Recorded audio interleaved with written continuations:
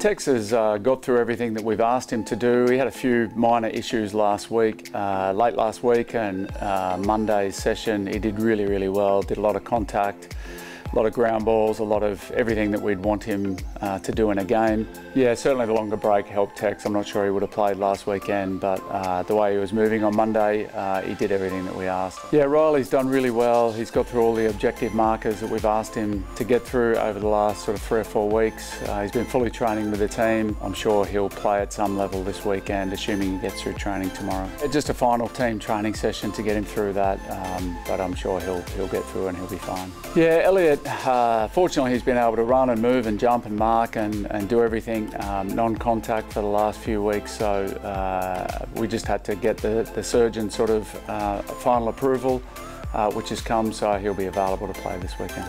Yeah, Smithers hasn't missed a beat.